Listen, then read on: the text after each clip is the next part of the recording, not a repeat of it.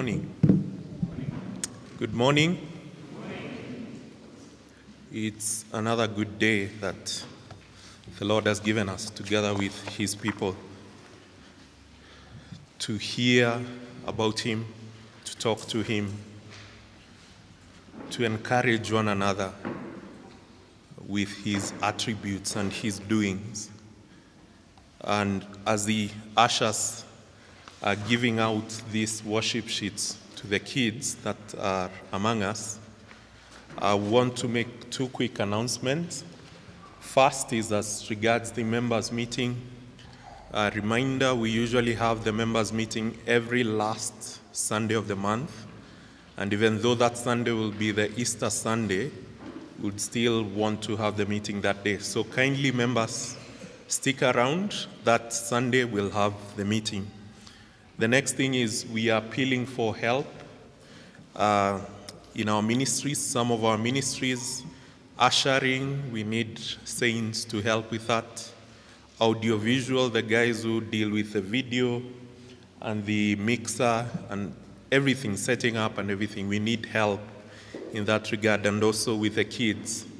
That's the Sunday school at 9 a.m. and also the junior church that is happening currently. So if you'd be interested in any of this, kindly see any of the deacons or the pastors. They'll be able to direct you adequately. As regards the worship sheets, for the kids, we are trying to insist them because they are really helpful in helping the kids to follow through the sermon. There are places to fill in, and if you have any difficulty in filling it in, you can talk to me after the service and we'll see how best to help you through. If you still have any questions about the sermon, even after filling it, feel free to talk to your parents or come to me or any of the pastors. We'll see how best to support you. So that's it. Now to the main thing that brings us here on this Lord's Day is we want to follow through what we did last week. And last week we looked at false teachers. We looked at godliness and contentment. We looked at contentment and riches. We looked at discontentment and the pursuit for riches and the things of this world that can jeopardize even your own soul. And as we were ending, we said that the antidote, the medicine, or the remedy for this worldliness or desire for riches is not more stuff, or even it's not been taken out of the circumstance that you are in, even though we are called to pray for change in circumstances. But that's not the true remedy. So we say the remedy is seeing, is looking, loving, and savoring Jesus Christ. So our hearts need to be tuned in such a way that the affections, the desires are towards Christ. And in simple terms, the remedy for idolatry is not loving, but instead loving the true one, loving the Lord Jesus Christ. And perhaps this looks quite simplistic. I mean, you are telling us that the remedy of me wanting to gain the whole world is simply loving the Lord. It looks simple and sometimes looks off, as though something for this immaterial desire that we have is just this simple thing, and something that is almost removed from reality. Love the Lord your God. We may even be judged to mean that we are saying that this world doesn't matter, or it's not even real. We should pursue that which is eternal and forget everything that we want. Let's forget everything that we have in this world and pursue only Christ, pursue only heaven. That's half truth. because he has not taken us out of this world. He has kept us in this world, but we are not of this world. And we understand that such a view, that's how these death cults begin, where they want to be removed from any pain, from the world, from any pleasures, from any appeasements. That's how these cults begin.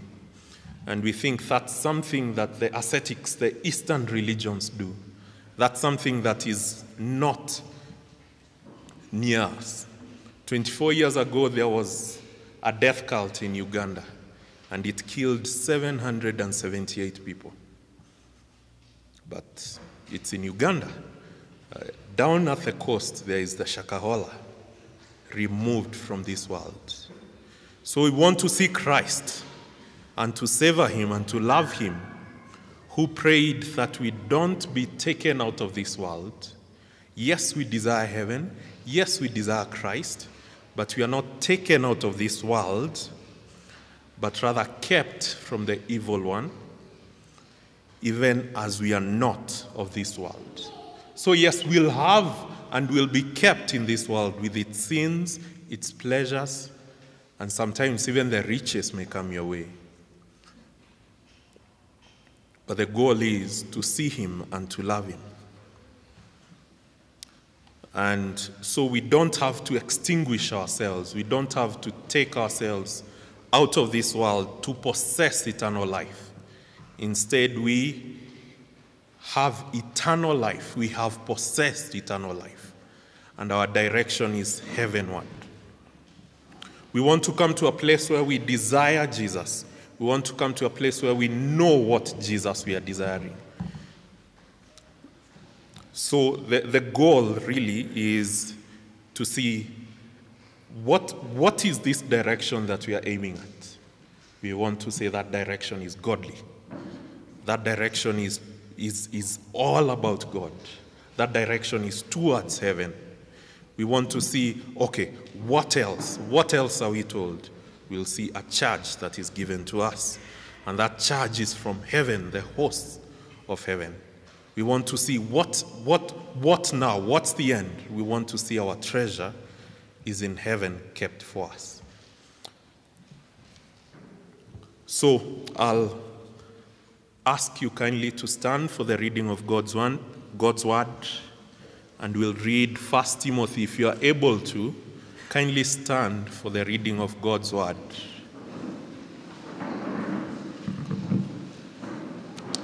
1 Timothy chapter 6. I'll read the entire chapter, but we'll be focusing from verse 11 to 16. So kindly take note.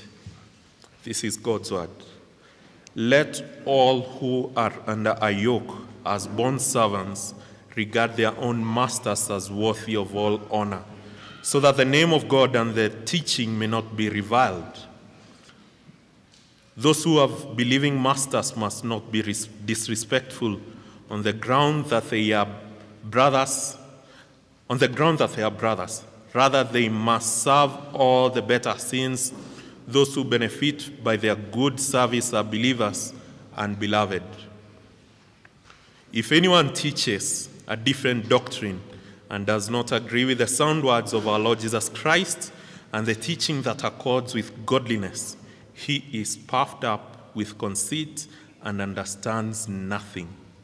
He has an unhealthy craving for controversy and for quarrels about words, which produce envy, dissension, slander, evil suspicions, and constant friction among people who are depraved in mind, deprived in truth, imagining that godliness is a means of gain.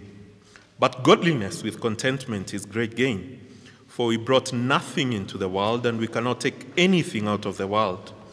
But if we have food and clothing, with this we will be content. But those who desire to be rich fall into temptation, into a snare, into many senseless and harmful desires that plunge people into ruin and destruction. For the love of money is the root of all kinds of evil. It is through this craving that some have wandered away from the faith and pierced themselves with many pangs. Verse 11. But as for you, O man of God, flee these things. Pursue righteousness, godliness, faith, love, steadfastness, and gentleness. Fight the good fight of faith. Take hold of the eternal life to which you were called, and about which you have made the good confession in the presence of many witnesses. I charge you in the presence of God, who gives life to all things, and of Jesus Christ, who in his testimony before Pontius Pilate made the good confession, to keep the commandment unstained and free from reproach until the appearing of our Lord Jesus Christ, which he will display at the proper time. He who is the blessed and only sovereign, the King of kings and Lord of lords, who alone has immortality, who dwells in an unapproachable light, whom no one has ever seen or can see. To him be honor and eternal dominion. Amen. As for the rich in this present age, charge them not to be haughty, not to set their hopes on the certainty of riches, but on God, who richly provides us with everything to enjoy. They are to do good, they are to be rich in good works, to be generous and ready to share, thus storing up treasure for themselves as a good foundation for the future, so that they may take hold of that which is truly life. O Timothy, guard the deposit entrusted to you. Avoid the irreverent babble and contradictions of what is falsely called knowledge, for by professing it, some have swerved from the faith. Grace be to you. This is the word of God. Let's pray. Heavenly Father, we are thankful that you have given us the scriptures, your word, the bread of life, that we can devour and take in, and we find life and satisfaction in your word. We find delight and joy in your word. Even as you have placed us in this world, you have not left us in this world. You have given us a guide, a lamp as unto our feet. So help us, O Lord, that we'll have a right view of godliness, a right view of heaven, a right view of Christ, who came and gave himself for us. So be with us, O Lord. And it's in him, our Savior, we pray. Amen. You may sit.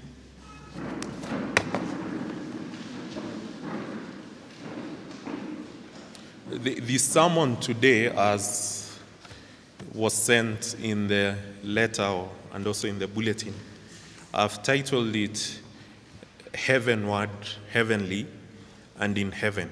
And we'll see where we get this.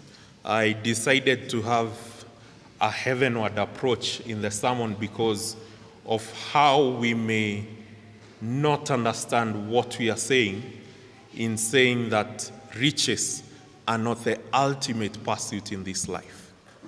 Yes, we've told you you cannot build your own heaven here, but we want to tell you heaven is what should be your pursuit. Heaven is where we find our Lord giving us a charge, and in heaven, that's where our treasure is. So the first thing we'll look at is the character of the godly heavenward man. That's verse 11 and 12. Then we'll see of the charge. Before God, there is the heavenly charge, verse 13 to 15. The first part of verse 15. Then we'll see of our treasure in heaven, who is God in heaven. Verse 15, the second part, to 16. And so Paul begins by saying, but as for you, O man of God, flee these things, pursue righteousness, godliness, faith, love, steadfastness, gentleness, fight the good fight of faith, take hold of the eternal life of which you are called, about which you made the good confession in the presence of many witnesses. But as for you, of course, he's talking about what he has mentioned before. He's spoken on false teachers, on discontentment, on the godlessness of these false teachers, the pursuit of riches, and the losing of your soul. So he says, Timothy, let that not be you. And for you, Christian, let that not be you. So Paul was addressing the false teachers and their doctrine. And then he veered off to address even a specific of their teaching, which is godliness as a means of gain and the discontentment thereof. And now he wants to address the faithful teachers, the men of God. And like this Timothy, who is his son in the faith. And verse 11 tells me, you man of God, you godly man, you who have been bought by God, flee these things. Timothy, run from these things. Flee from these things. There is no negotiation. Run from these things. But don't just run from, but run to. So you are running from these things. Where are you running to? Flee to righteousness, godliness, faith, love, steadfastness, gentleness. So yes, we'll know the false teachers. We'll know the false teachers by their bad fruits of the flesh. Galatians 5:19-21, sexual immorality, impurity, sensuality, idolatry, sorcery, enmity, strife, jealousy, fits of anger, rivalries, dissensions, divisions, envy, drunkenness, orgies. How many of these were mentioned of the false teachers? Almost all. Yes, because they produce the very fruit of the flesh. Why? Because they are of the flesh, they are of the world, and they are of the devil.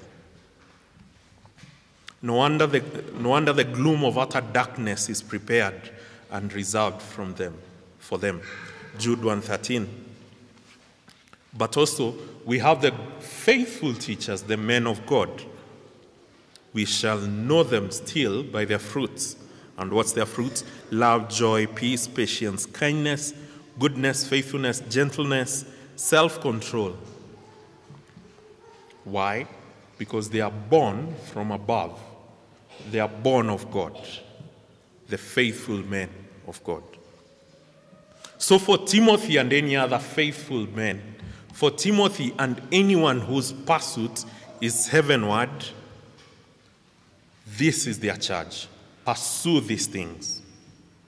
He's not been made a man of God because they declare themselves to be men of God.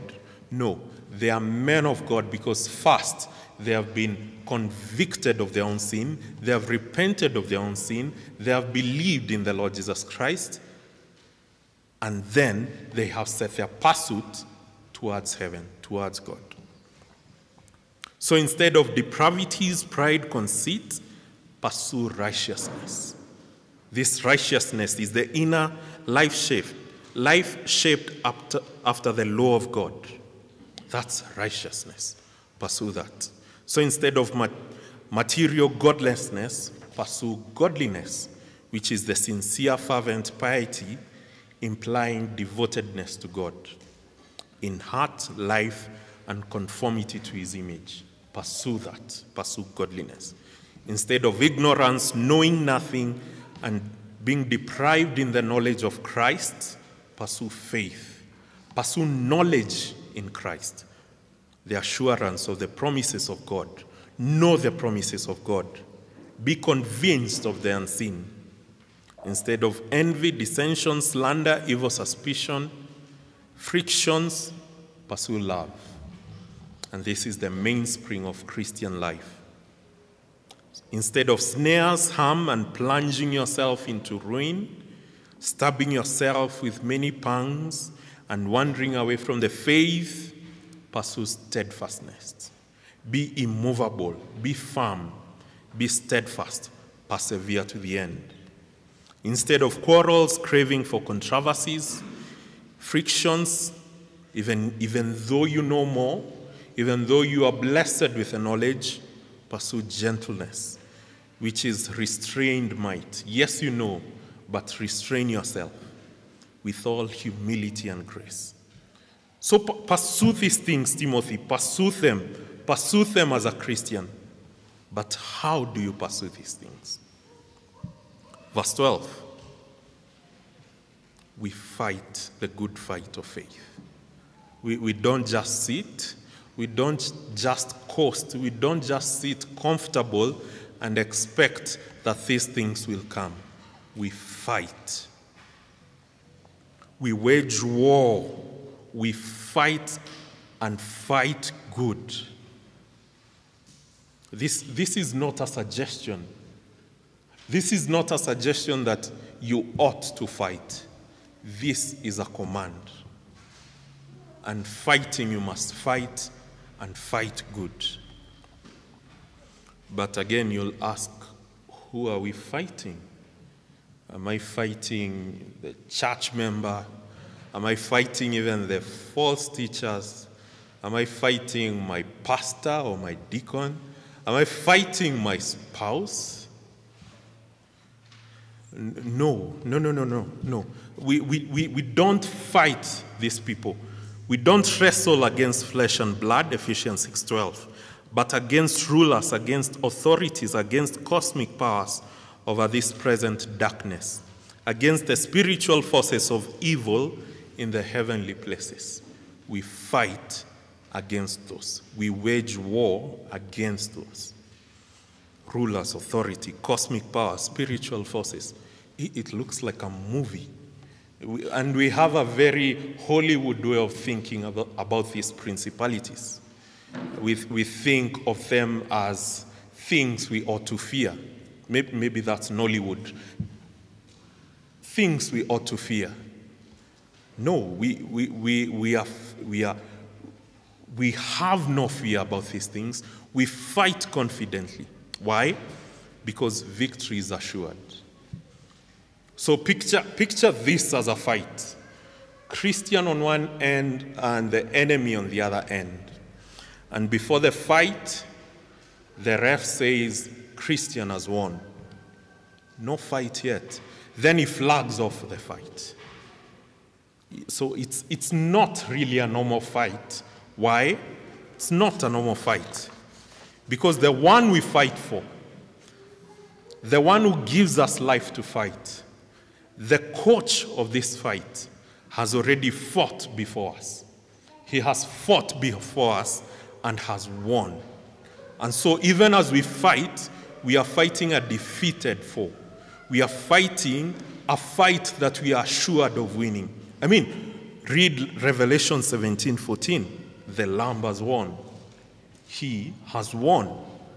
So we fight confidently. We fight hopefully. We fight good. He reigned over sin and death. He is building his church. He is interceding for us. He has won. And so we are convinced.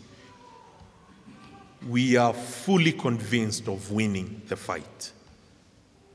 The chosen, the chosen and faithful, are now fighting a defeated foe. And we are fighting clothed in this heavenly armor.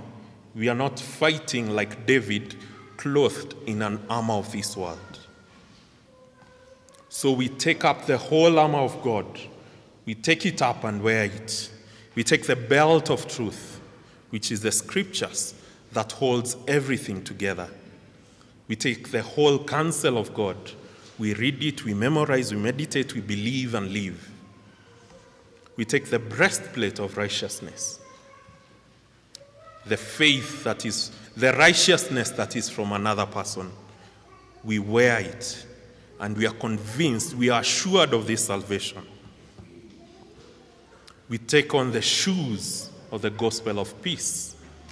We preach it, we believe it, we share it, we commend it to people. We take the shield of faith. And this shield, the thing with the shield is that it worked best in the company of others. So everyone has the shield of faith, and they form a shield wall. And any dart, any enemy, Any darts from the evil one will not penetrate into the church. 2 Timothy 2:22. Pursue these things with those who call on the Lord with a pure heart. With those who call on the Lord with a pure heart. Pursue these things, the shield of faith. So we pursue it with those of common faith, with your fellow church member, in fellowship, in the church community. And finally, we put on the helmet of salvation. The helmet of salvation, knowing and meditating of the salvation that has come, Ephesians 2:5, knowing of the salvation that we are being saved, 1 Corinthians 15:2, and the salvation that will come, Romans 5:9, and onward to heaven. We protect these heavenly minds with the helmet of salvation. And it's in this, in verse 12, he says, take hold. Take hold. Taking hold is not holding and releasing. Taking hold is holding firm and never letting go. Take hold of the eternal life. Desire and pursue these things that truly matter.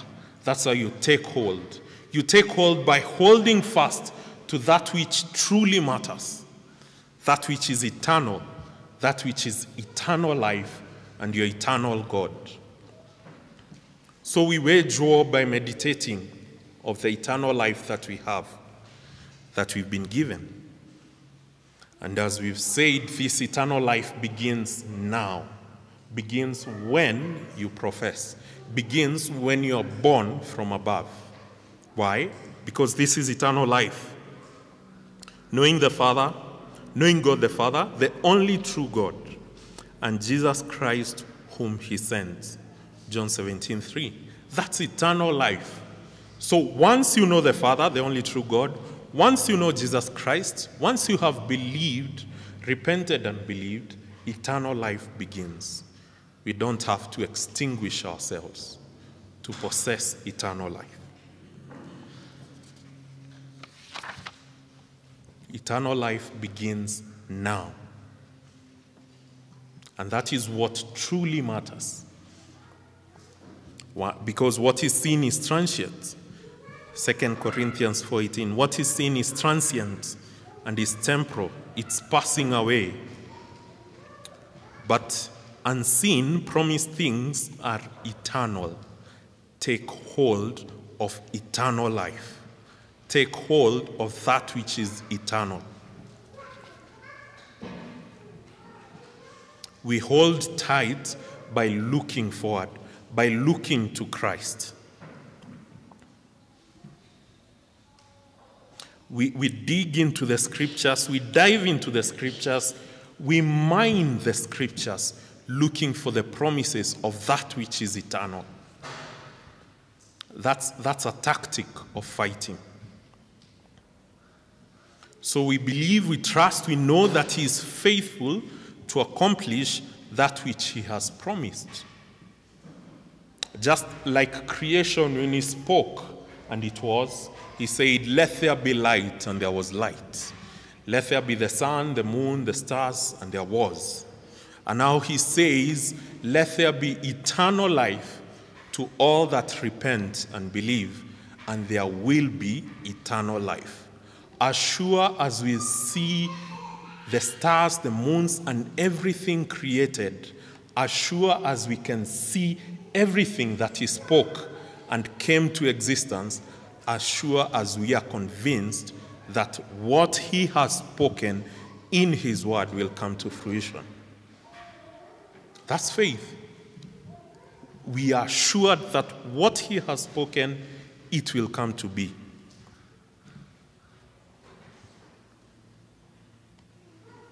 So hold tight to these promises.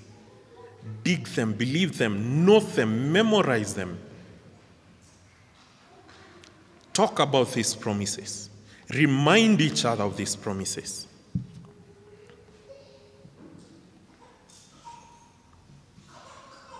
And even more, these promises find their yes and amen in Christ Jesus. So hold, as you hold as well, look back to when you are saved, to when you believed in Christ. Like the Jews always being reminded of their exodus, when God saved them from Egypt, how he delivered them. He reminds them countless times, I saved you from Egypt. So as well, remember how the Lord saved you from your deadness and sin. Remember the life you are called in regret. Remember the life you are called out in regret, and the life you are called into in joy and gladness. Verse 12, you are called into eternal life and have made the good confession before many witnesses. This good confession bears witness of the Lord Jesus Christ.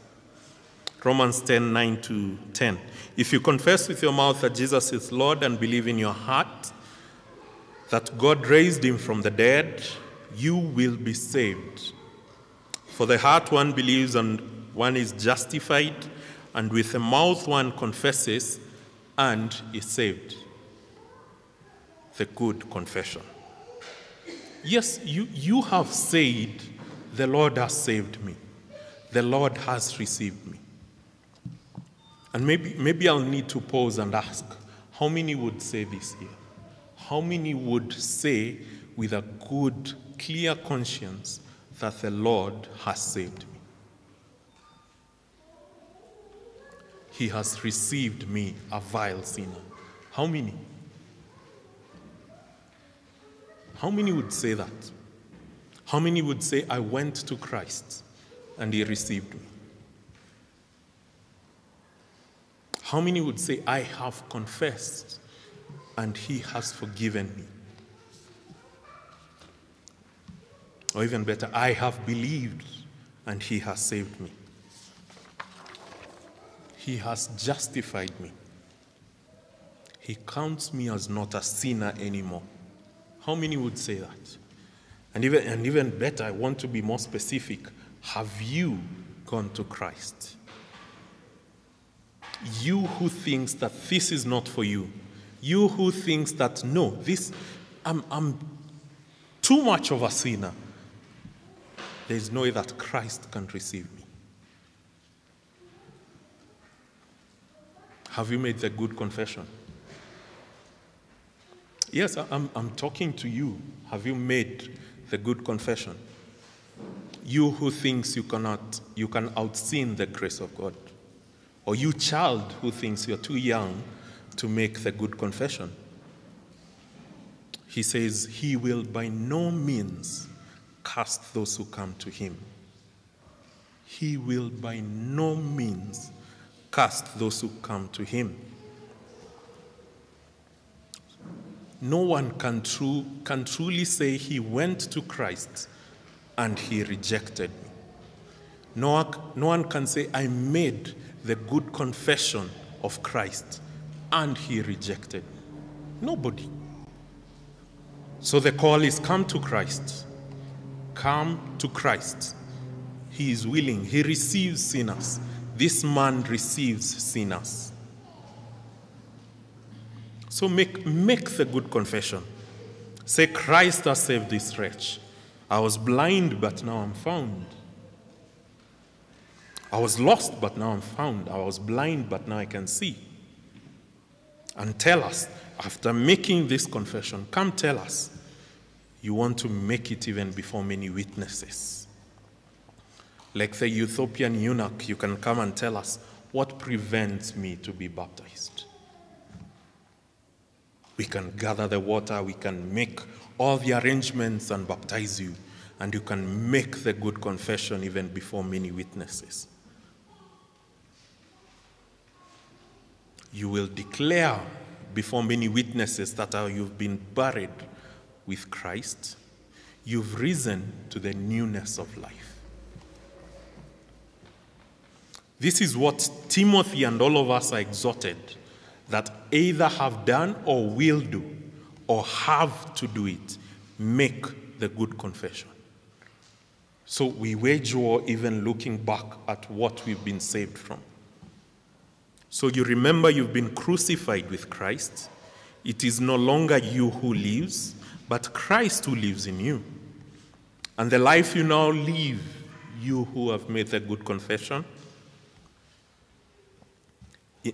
and the life you now live in the flesh, you live by faith. In this world, you live by faith in the Son of God who loved you and gave himself for you. Galatians 2:20. This is the good confession. Have you made it? And even more, by baptism, we declare it before many witnesses. So consider a man who flees, a man who fights, a man who pursues the very nature and character of God.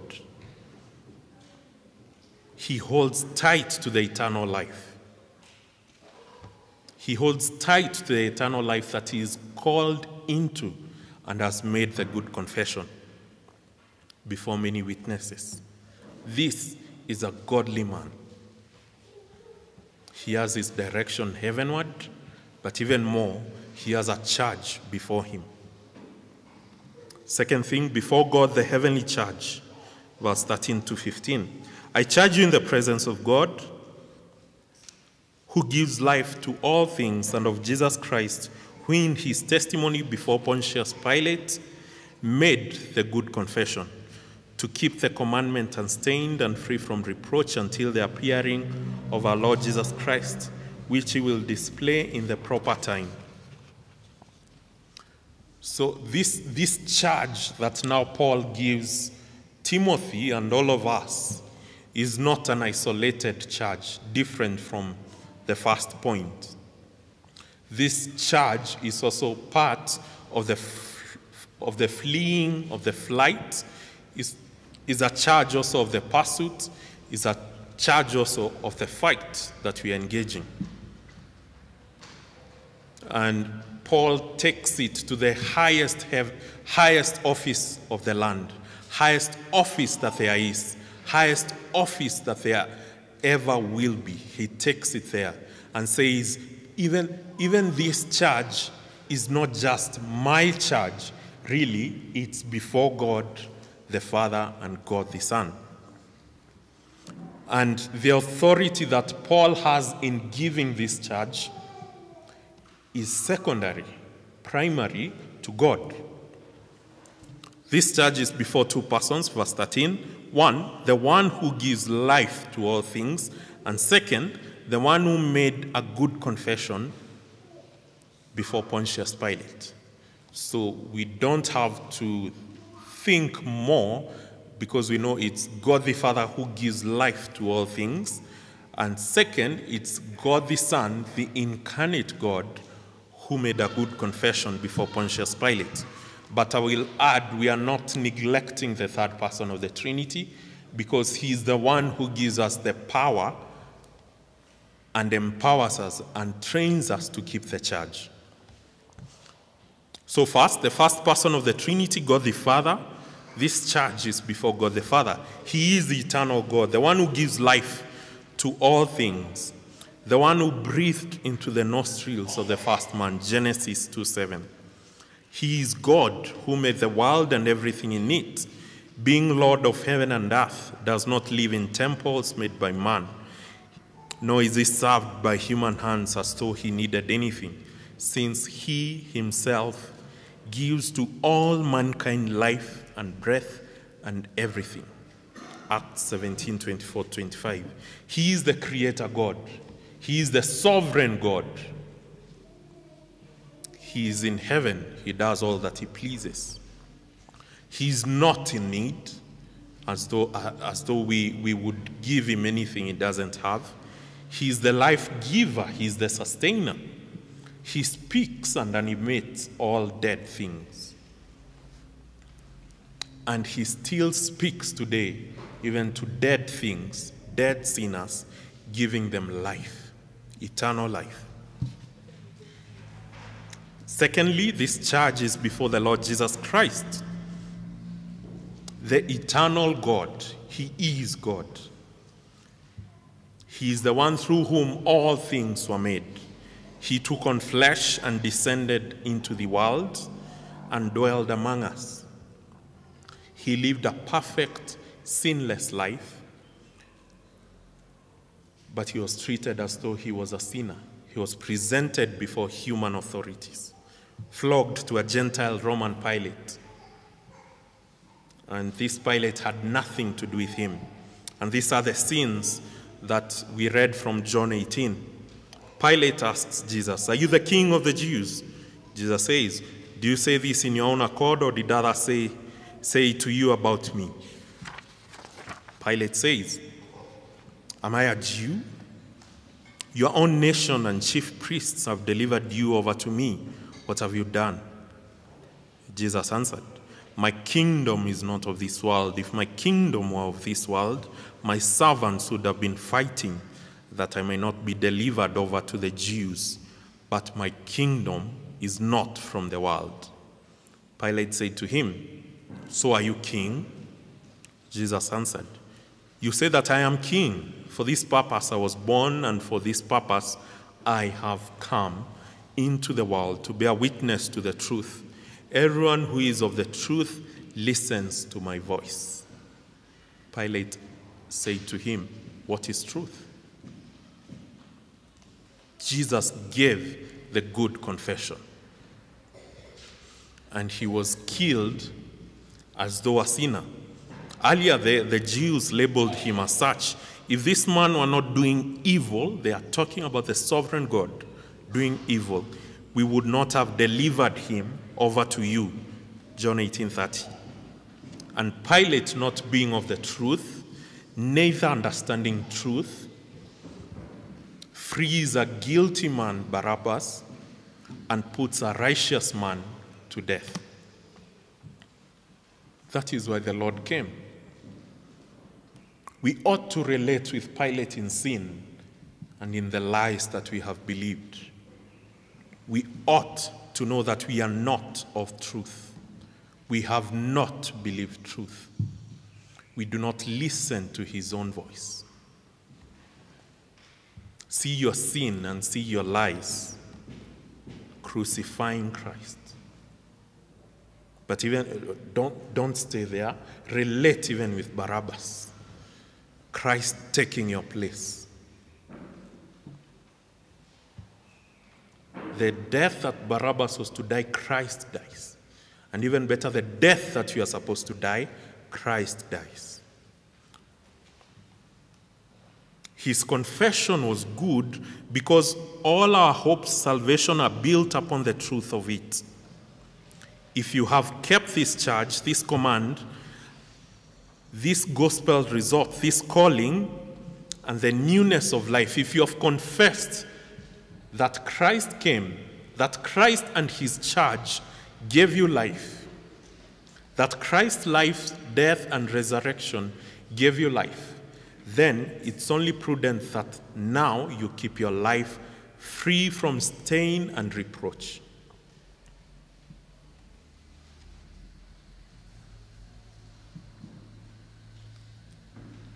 That's verse 14.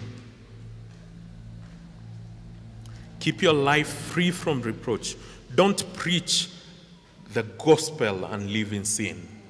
Don't preach life and live as one who is dead in sin. Don't preach God and live like a heathen. Remember, it is God who gives life, especially this new life. Don't stain it with the death of sinfulness. Don't reproach it with the bad character of the false teachers. Remember, Jesus made a good confession. So not only are we to imitate him in making our good confession, but we understand that his confession paves way for our very salvation. So keep on this, Timothy. Keep on this, dear Christian, till he appears. Verse 14. Till the appearing of our Lord Jesus Christ. When will his appearing be? We don't know.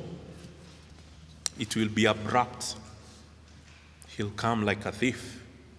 And that should awaken us to live our lives free from reproach, free from sin, free from any stain. And when he comes, all faith will be complete.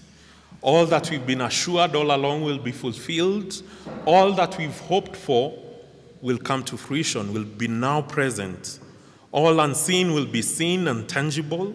The final enemy, death, will be defeated. And our bodies will be transformed to be like his. The gospel that was ridiculed, vilified, scorned, is now vindicated. The judgment will be pronounced on the wicked and the righteous to eternal bliss with him in the proper time, in his proper time. We bear patiently, we wait patiently. Hope demands patience. Romans 8:25. If we hope for what we don't see, we wait for it with patience. So until then, the charge is to wait, keep our testimony, keep our confession, keep the gospel that we profess free from any stain or reproach. So we flee, pursue, fight. We hold on to the gospel and eternal life, holding tight and free from stain and sin till he comes back. Who is coming back? Our treasure, the third thing. He who is the blessed and only sovereign, the King of kings and Lord of lords, who alone has immortality, who dwells in an approachable light, whom no one has ever seen or can see. To him be honor and eternal dominion forever. Paul now breaks into a doxology, into a praise, probably taken from a hymn that they sang in the Ephesians church.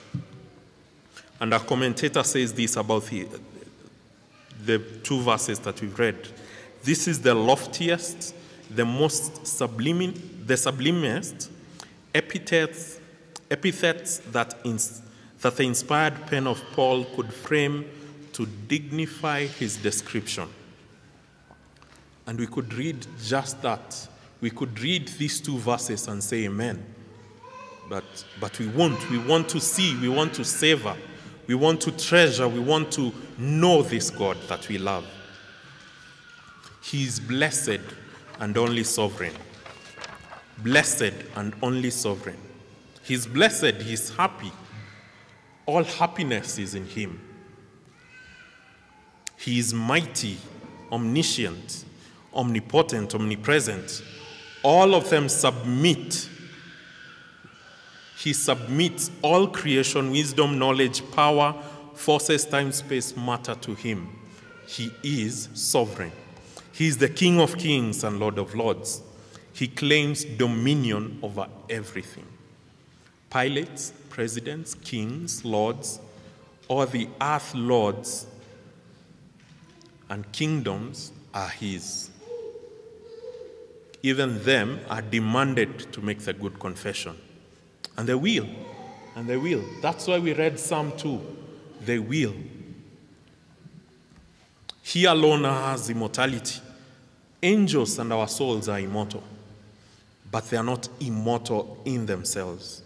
We draw immortality from him. He is from eternity. He is eternal. He is to eternity. He is immortal. He dwells in an approachable light. He is the unseen one. He wraps himself with light as with a garment. Psalm 104:2. He dwells in radiating, blinding, and killing glory. Remember Moses. He had to be hidden in a cleft lest he die. He dwells in an approachable light. Even angels who are sinless cover their faces with wings. They can't behold him. Isaiah 6. He's the one worthy of all honor and eternal dominion. He is worthy for who he is. He demands our worship, our reverence, and claims ownership over everything. Everything that has ever existed, everything that exists now, everything that will ever exist God says, mine. That's mine. It's enough if we end there. It has nothing to do with us. These attributes have nothing to do with us. He is worthy. He is self-sufficient. But again, he brings all these attributes to converge at the cross, to meet at the cross. And they meet harmoniously at the cross. The cross that was meant for you. The cross that was meant for me. Mercy and truth are met together. Righteousness and peace have kissed each other. Psalm 85:10. Truth, justice, and wrath for the ruined yet loved sinner is fulfilled in the merciful, righteous one nailed on that cross. And so there's peace between man and God. So then we rejoice because even these attributes are for us. They are for us. He's altogether ours, and we are altogether his. His attributes are for us who are in Christ. So, he is the blessed and only sovereign. We draw all our joy in him. We draw all our felicity from the well of this joy. He is sovereign, so the peace and comfort that we enjoy, that we should enjoy, that we should pursue, is in him.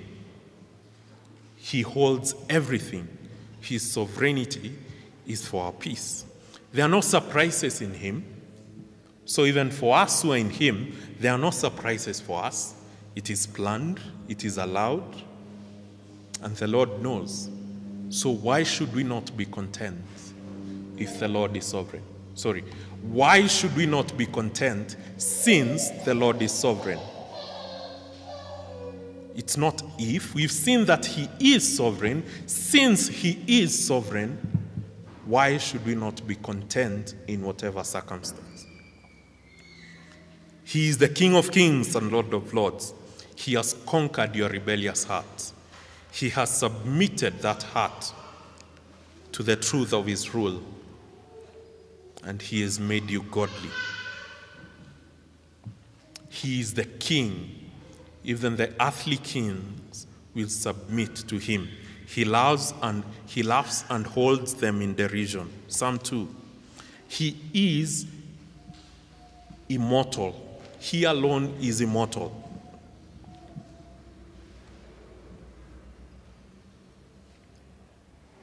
Only an immortal God can secure our eternal life. How else will we draw eternity if the one who promises is not eternal? How will that be? How will it be that we possess eternity, we possess eternal life, but the one who promises eternal life is not eternal, is not immortal? It can't be. He is immortal. He dwells in an approachable light, so nothing can get to him. Why should we be afraid of darkness? Why should we be afraid of evil? We need not be afraid of evil. Our Lord dwells in an approachable light. Even evil cannot get to him. He is holy. He is worthy of all honor and dominion. So for us is to honor him, worship, revere, love, and delight in him. So in conclusion, let's hold everything together from verse 3. The false teachers in verse 3 preach a different God. They don't preach the King of kings and Lord of lords. The godliness in verse 6 that we are to model after and empowered by this God, for he is the one who lives in an approachable light. He cannot be defiled. The contentment in verse 8 is fashioned and supplied by the sovereign blessed Lord. The true riches that we are to pursue, not the worldly riches, the true riches that we are to pursue are in the God of all dominion and honor. That's the God. So we flee, pursue, and fight and keep the gospel and eternal life that we are called into, we are holding into, free from stain and reproach, for he is coming back. The reward, the culmination of all our pursuits, the end of all our goals, the object of all our faith, the source and the hope, the only hope that we should have is this treasure that is our God. And he is soon to appear. Be like the saints of the old. Be like the saints of the old, asking and constantly looking forward to the day that they say, behold, he comes with clouds descending. Behold, he comes with clouds descending, and everything will be made right. The Lord's people said, amen. Even so, come, Lord Jesus. Let's pray. Heavenly Father, we long for the day of the returning of Christ. We look forward to his return, when all evil will be purged. Us who are alive, us who are yours, will be transformed to the likeness of your Son.